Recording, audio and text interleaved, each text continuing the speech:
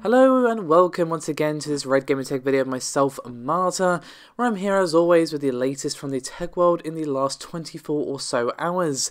We've got quite a bit of AMD news to start things off today, the first of which is regarding Navi. Now what we actually have for you today is some recent driver code updates for Navi on the Linux ecosystem. And the key code drops don't really reveal like a huge amount about Navi, unfortunately, but they do actually contain an interesting parcel of information that actually runs counter to some rumours that we've been hearing about Navi. Now I'm sure you've heard the rumblings and rumours that Navi would not be based on GCN, would actually be the first post-GCN GPU design. Now, if the graphics card driver for Linux can be believed, that's actually not going to be the case. It does seem to be based on GCN still. Now, I just want to point out that although we have heard rumours and rumblings for some time that Navi was not going to be based on GCN, we have actually heard from our own sources that it would be based on GCN and would improve things in the pipeline such as geometry and pixel pushing performance. So long story short, if this information turns out to be correct, then our source was right on the money. But I'm getting a little bit ahead of myself. Why does the Linux code even hint this, I hear you ask? Well, there's a report on the Phoronix website where they uncovered new GFX with 1010 target definitions and registered changes while looking at Git repositories. And the GFX 1010 nomenclature is referring to Navi.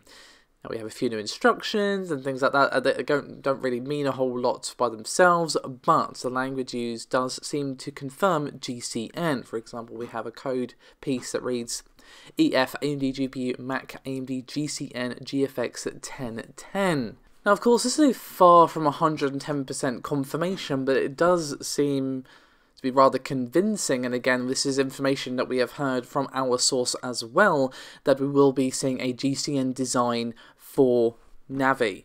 Now, I would fully expect to know exactly what's going on with Navi at Computex, which is not that far away actually. It's almost a month away, is it on the 28th of May, and of course there's rumblings as well that we're going to be seeing Navi revealed in some respect at E3, and I speculated previously that what we would see is an architecture reveal, perhaps a prosumer card reveal at Computex, and then the gaming card reveal at E3. Of course that is pure speculation on my part based on rumours that we have heard across the internet, but that wouldn't make sense, I think. Regardless though, I'm going to be very curious to see whether or not this pans out. Now, I did say I had a few pieces of information for you about, well, regarding AMD, sorry, should I say, and the next is actually a tease from Biostar about the X570 series of motherboards. So we are going to be getting a full launch of this particular series of motherboards at, well, you guessed it, Computex, and these are going to be for the AMD Ryzen 3000 series of processors. So we're going to be seeing them launch, I say, sometime between 20th of May and then June the 1st, because again, Computex is right at the end of May. Now, we don't have full information like prices or, again, even an exact release date or anything like that, but there has been a press release sent out to people, so this isn't a leak, this is 110% confirmed by Biostar, thanks to PC Games N. That's where I found this particular piece of information, but we also do have some confirmed specifications for these motherboards, and we are actually going to be seeing, you guessed it, PCIe 4.0 support. Now, at least for the Biostar X570 Racing series, we are going to be seeing 3 PCIe 4x16 slots, and there are also going to be 3 PCIe 4 slots which can be used for network or storage AICs. There are 3 M.2 slots, as well as the usual array of inputs like DisplayPort, HDMI, USBs, so you also see 3.1, and we also see Type-C included here as well. Now, the interesting thing that I kind of want to focus on for this particular motherboard is the fact that it does have some pretty beefed up cooling. Now, Paul has actually heard from some of his sources that better power delivery and better cooling were going to be important for the 570 series from AMD. Now, next up we have something interesting regarding Nvidia.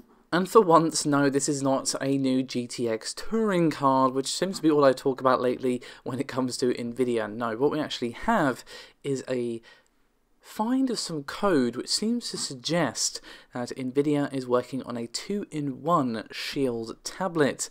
Now this code was found by a custom ROM developer in the latest Shield experience, and it suggests that there is new software in development for a device which is currently codenamed Mystique, and this code, which has a feature called NVDTXP, probably short for Nvidia Desktop Experience, not exactly a Sherlockian leap of logic there, I'm sure you'll agree, seems to handle switching between the 3 UI modes, desktop, tablet and dynamic. So what do these actually mean? Well, it's hard to say, but tablet mode I think is pretty much what it says on the tin, would be for a standard tablet interface, and a dynamic mode would be between the desktop mode and the tablet mode. And the desktop mode is hard to say exactly what this would be, but it's probably for interfacing with a bottom-mounted taskbar, and multi-window support. Now, you may recall that there was source code floating around some point last year as well, and it's going to be a 13.5-inch display. And also, according to some reports, it's actually going to feature the Xavier SoC, which might seem like an odd choice, given that I usually say that word, or those words, in the same sentence as like AI and stuff like that, so it might seem a bit much for like a little tablet, but it might be a stripped down version, something like that, because the Xavier is, well, it can be, so one of the versions is quite small, so if it was a stripped down version, perhaps with some of the features that aren't necessary for the Shield, if that's what even what it ends up being called, taken out, then that could definitely make sense. Now, Nvidia haven't really had the best of luck when it comes to portable hardware, but clearly they are not giving up that easily. Whether or not this will be any different, unfortunately, time will have to tell. So we're going to finish things up today with some news that is probably going to be a touch disappointing, I know it was for me, regarding Persona 5S. Now, there were many people, including myself, that after all the rumours of Persona 5S started floating around the internet, that it would be a portable version of Persona 5 for the Switch, of course. Especially after the recent announcement of Persona 5 Royal, which adds a new party member, expands the story, new enemies, supports the PS4 Pro, and tons more. And by the way, I'm going to be getting Persona 5 Royal because that is exactly what I wanted, just more Persona 5, although it's already a really, really long game. Anywho, we're talking about Persona 5S right now, so there was hopes, at least in my head, when I heard about Persona 5 Royal, that would be what's coming to the Switch, like a mobile version of it. That would be cool. But unfortunately, that's not the case. What it is a sort of Dynasty Warriors style game called Persona 5 Scramble Phantom Strikers. There's a trailer available, which is going to be playing as the background to this particular piece of audio, but there's also going to be a link to it in the description below this video. Unfortunately, we don't know the release date, but it is coming to Switch and PS4, so technically a Persona 5 game is coming to Switch, but not really in the way that we all hoped. Basically, the trailer shows Joker just fighting off several enemies at once using his persona, Arsene, and just, again, doing it in sort of Dynasty Warriors style game, like fast-paced, beat 'em up, something like that. So it looks cool, don't get me wrong, it does look cool, but it's not really what I wanted when it comes to a Persona 5 game on the Switch. Persona 5 Royal looks amazing, and I'm going to be getting it because I loved Persona 5, it's genuinely one of my favourite games of that year. So it's not the end of the world, I can just play it on PS4, that's fine. Obviously I have one because I played the original Persona 5, but I did hope for a mobile version on the Switch. That would just be so cool. Maybe they just can't do it, maybe it's too long. I mean, the full playthrough, the game that I did, clocked in around 90 hours, and that was just the story. By no means go for 100% completion, no way. No way. Hey, who's got time for that? Not me, certainly not. So yeah, a bit of a disappointment, but hey, can't win them all, I suppose. 1 out of 2 ain't bad at all. So, with all that said, that is me done for this video. Thank you so much for watching. As always, the support is highly appreciated, and I'll see you next time.